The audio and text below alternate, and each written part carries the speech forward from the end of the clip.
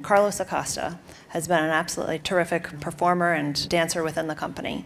He has announced that this upcoming season will be his last full season with the Royal Ballet, which is a travesty for those of us who enjoy seeing him perform on stage.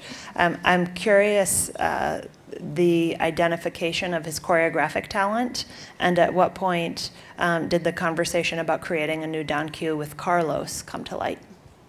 Yeah, well, Carlos joined us, actually, funny enough, in that sort of rather dark time I was talking about earlier, the 2 years of closure. And he came in really, well, he's always been a ray of sunshine, Carlos. And I remember the first time I met him, we passed each other in a corridor, and he really looked glum.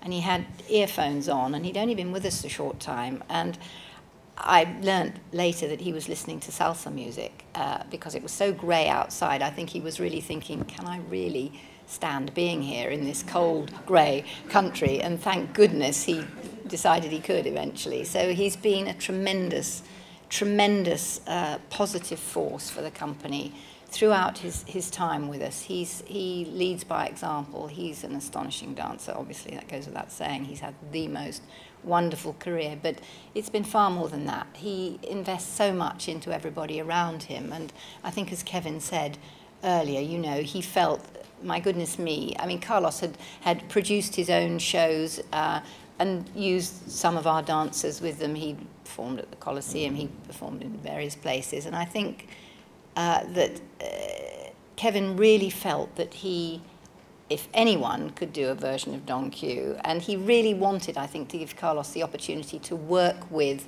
the company, particularly probably the younger men in the company, and just really so that he could enthuse them with, you know, his own magic, his own enthusiasm. And I think probably if you do see the performances, you will see that he has more than done that. It's a tremendously vibrant, exciting, fun production, and he's given the men a lot to do, and they had the best time in the rehearsal studio with him. He's a marvelous communicator. He really, it just comes straight from the heart, and it's infectious and really wonderful to watch him in action.